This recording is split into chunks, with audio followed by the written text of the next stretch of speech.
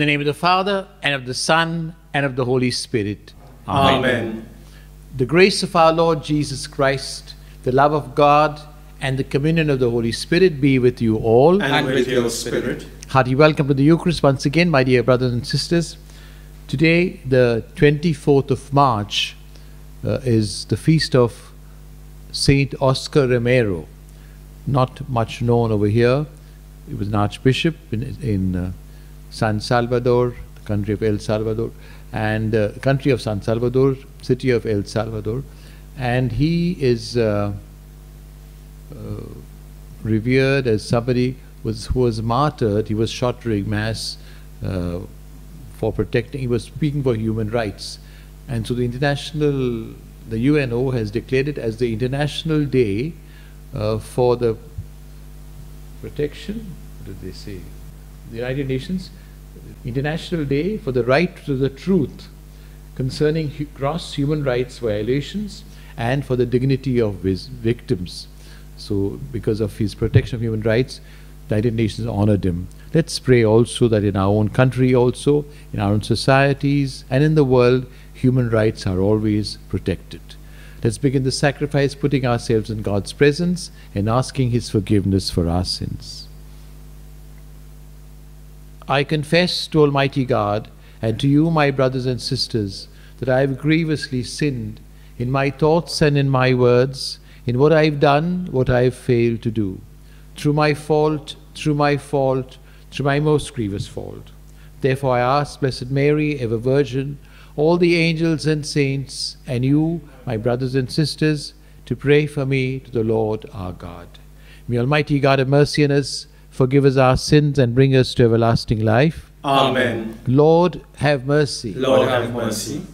Christ, have mercy. Christ, have mercy. Lord, have mercy. Lord, have mercy. Let us pray.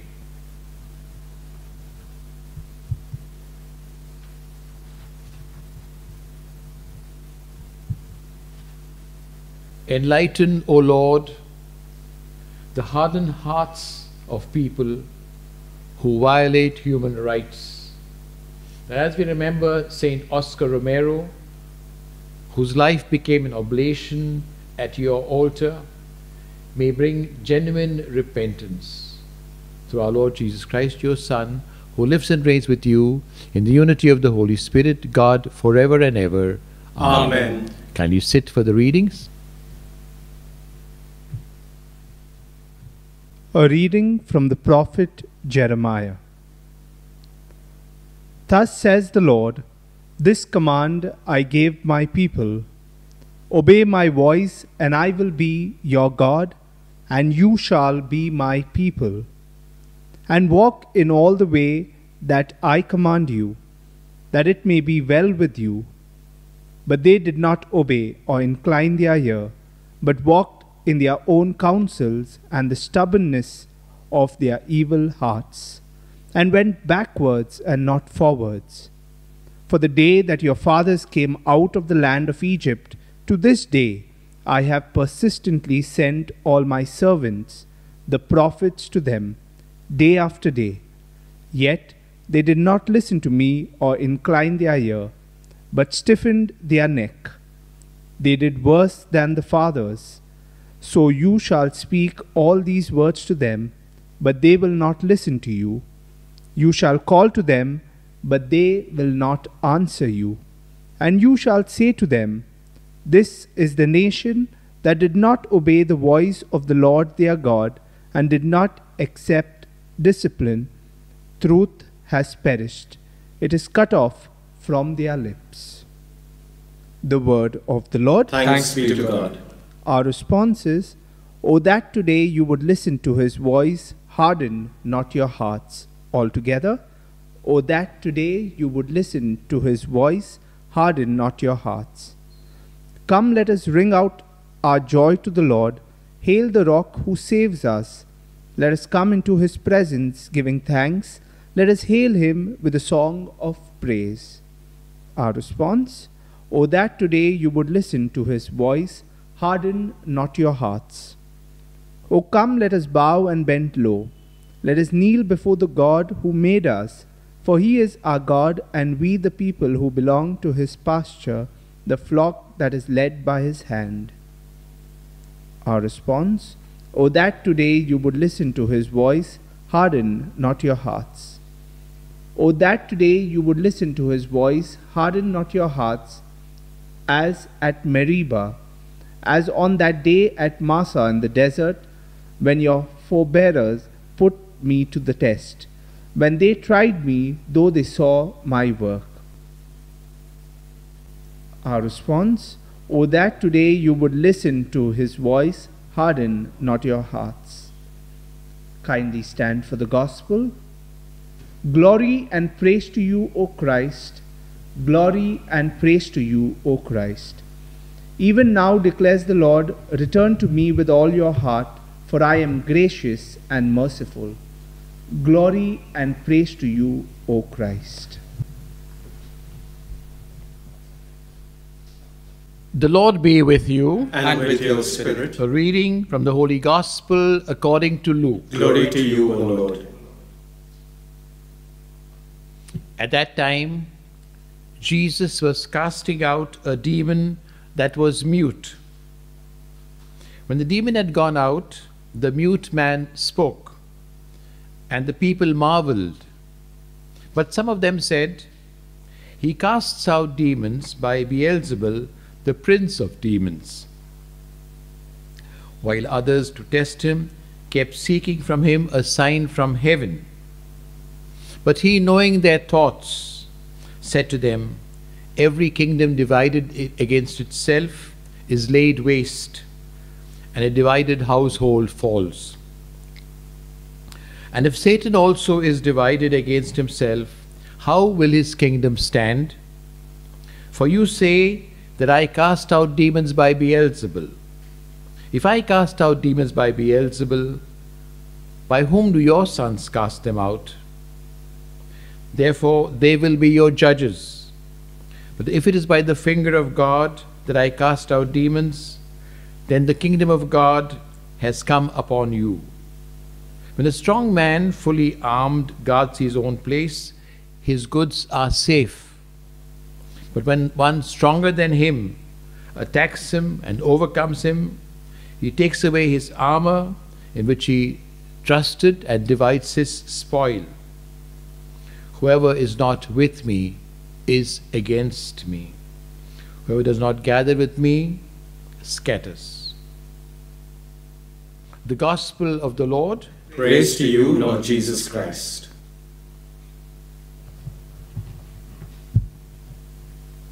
My dear brothers and sisters, today's Gospel, Jesus speaks, works a miracle, they criticize him, and then he speaks of how the absurdness of what they are talking.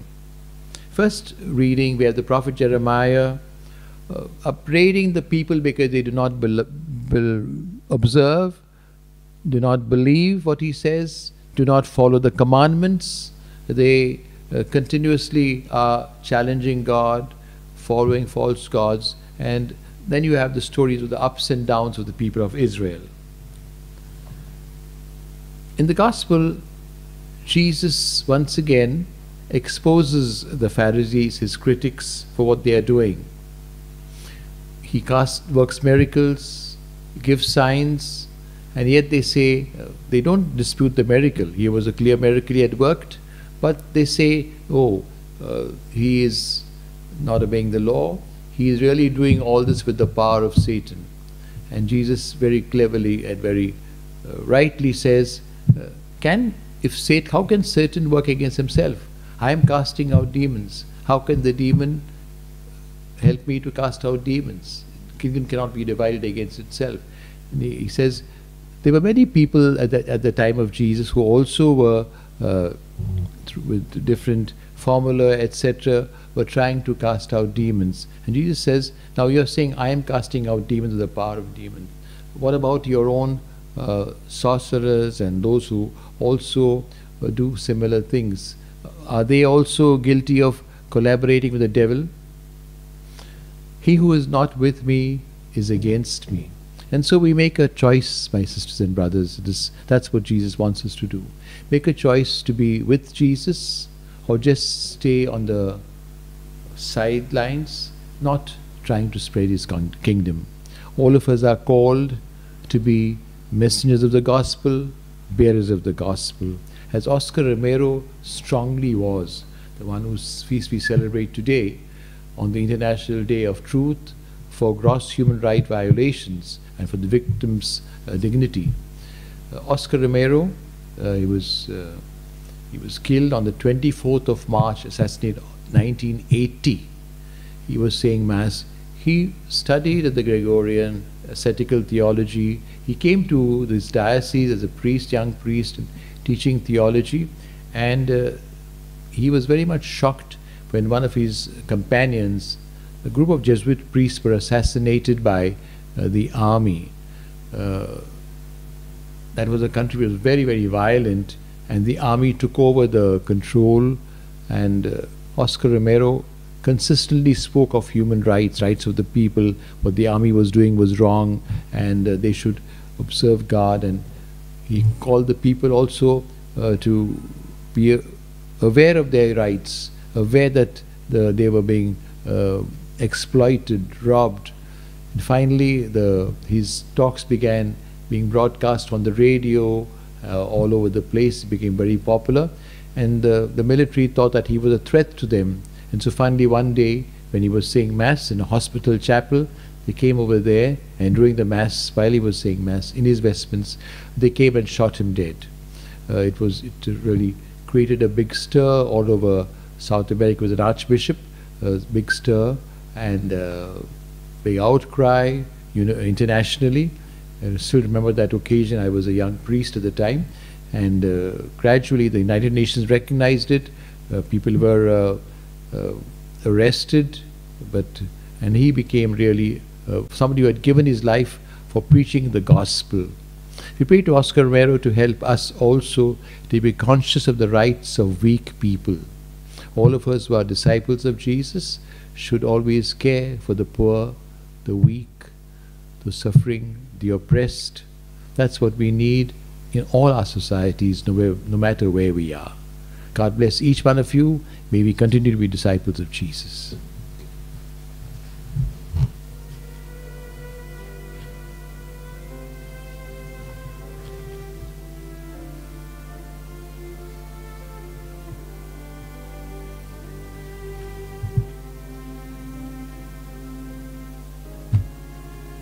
Blessed are you, Lord, God of all creation. Through your goodness with this bread which we offer you, fruit of the earth and work of human hands, become for us the bread of life. Blessed be God forever.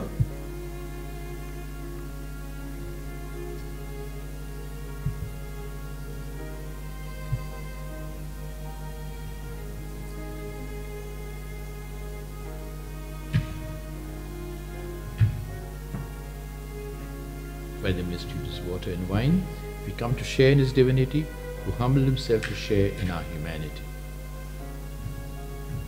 Blessed are you, Lord, God of all creation. Through your goodness with this wine which we offer you, fruit of the vine and work of human hands, become our spiritual drink. Blessed be God forever.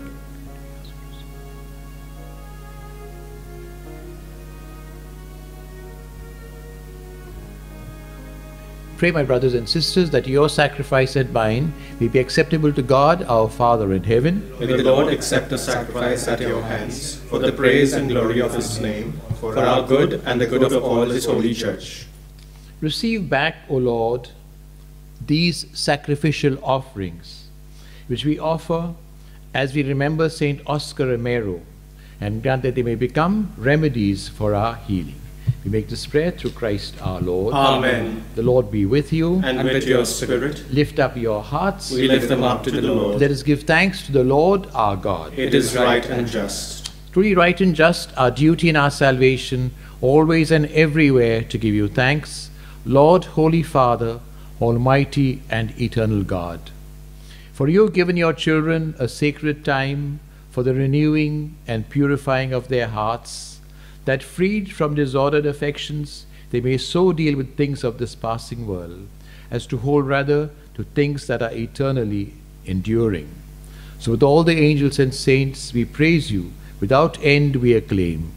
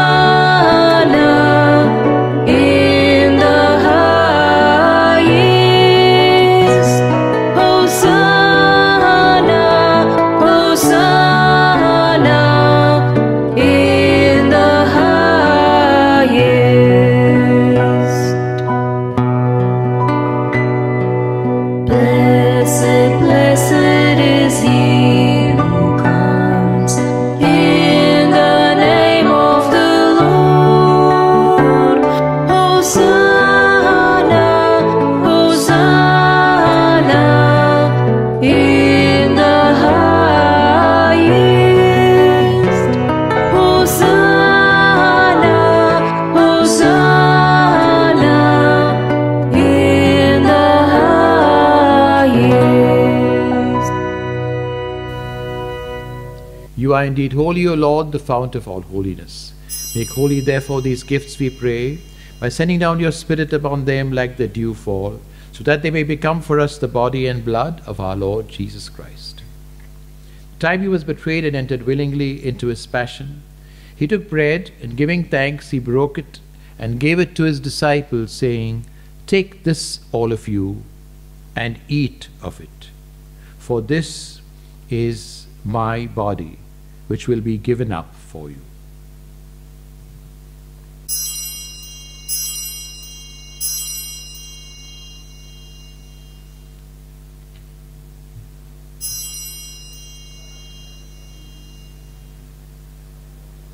In a similar way, when supper was ended, he took the chalice.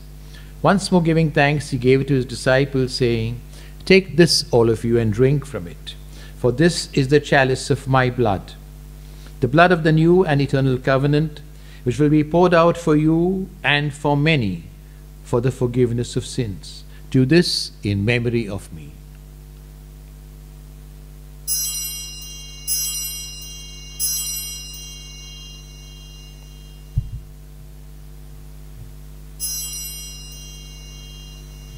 The mystery of faith, we proclaim your death, O Lord, and profess your resurrection until you come again. Therefore, as we celebrate the memorial, his death and resurrection, we offer you, Lord, the bread of life and the chalice of salvation, giving thanks that you've held us worthy to be in your presence and minister to you. Humbly we pray that partaking of the body and blood of Christ may be gathered into one by the Holy Spirit. Remember, Lord, your church spread throughout the world, and bring her to the fullness of charity, together with Francis our Pope, me your unworthy servant, and all the clergy. Remember also our brothers and sisters who have fallen asleep in the hope of the resurrection, and all who have died in your mercy. Welcome them into the light of your face. Have mercy on us all, we pray, with the Blessed Virgin Mary, Mother of God, Blessed Joseph, her spouse, with the blessed apostles, Saint Oscar Romero, and all the saints who pleased you throughout the ages, we may merit to be questioned in life, praise and glorify you, through your Son, Jesus Christ. Through him, and with him, and in him, to you, Almighty Father, in the unity of the Holy Spirit, be all glory and honor forever and ever. Amen.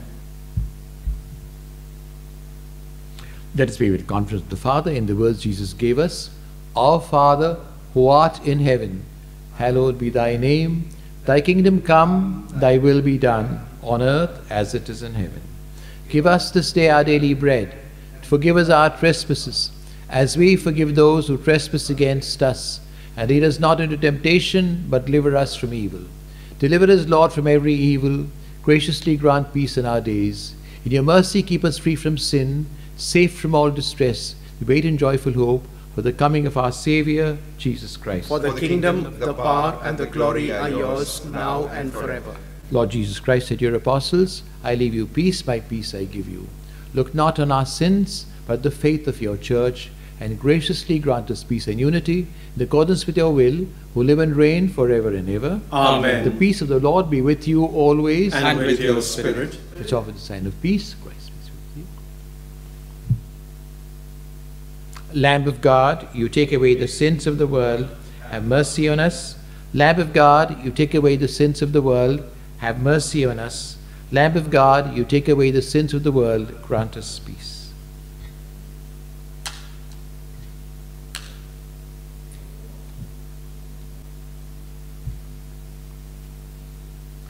Behold the Lamb of God, behold him who takes away the sins of the world.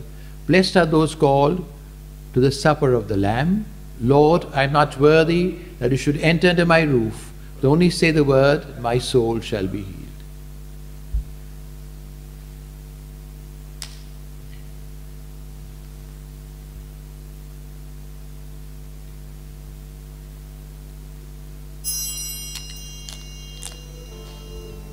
We now make our spiritual communion with the Lord.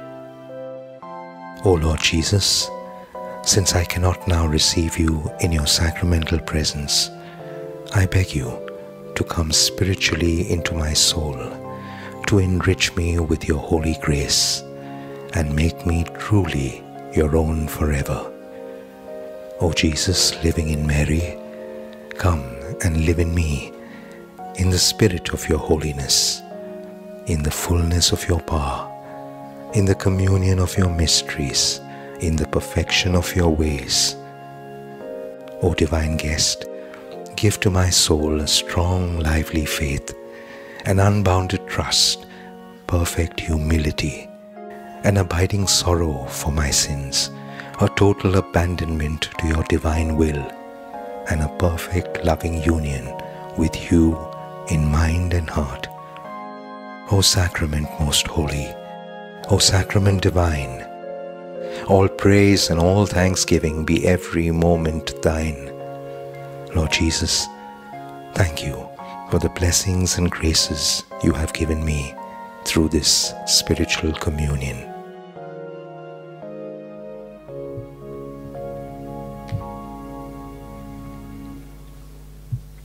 Let us pray. O Lord, may the mysteries we have received when we honor Saint Oscar Romero bring us heavenly medicine to purge all evil against human dignity and justice. We make this prayer through Christ our Lord. Amen. Tomorrow is the 25th of March, Annunciation, and I'll say Mass also. And the Holy Father has invited all of us to pray for peace in Ukraine.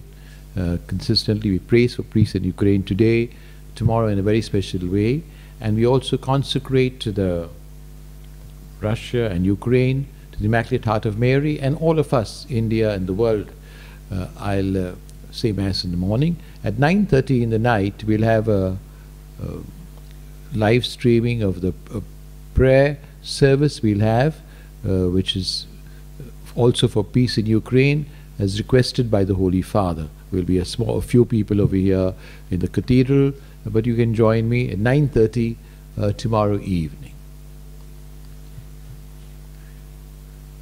Let us pray. We call on your loving kindness and trust in your mercy, O Lord, that since we have from you all that we are, through your grace we may seek what is right and have strength to do the good we desire.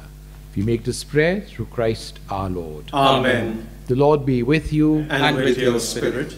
The Almighty God bless you, the Father, the Son, and the Holy Spirit. Amen. The Mass ended. Let's go in the peace of the Lord. Thanks be to God. God bless you, and see you tomorrow.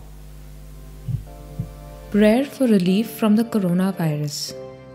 Almighty and merciful God, who show your love to all creation everywhere, hear graciously the prayers we make for all those affected by the coronavirus in various parts of the world. We come before you asking for an efficacious control of the outbreak, for a healing of those affected, for the victims and their families. We thank you for blessing the efforts of our research scientists working on the development of a vaccine. We pray that these vaccines will be effective in combating the virus and its mutants and in controlling the spread of the pandemic, and be available to all. We pray for doctors, nurses, and health workers who are in the front line of this battle, that they be kept safe and have the strength and courage to continue their heroic efforts. We pray for the government and health authorities that they take appropriate steps for the good of the people. We make this prayer through Christ our Lord. Amen.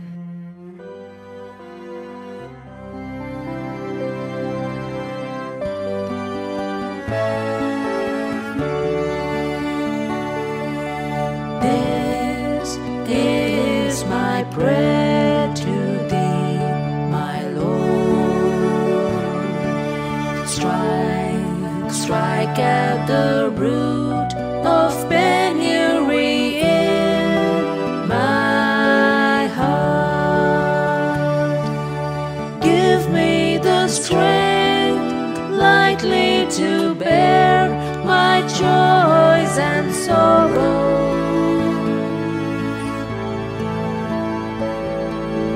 This is my prayer to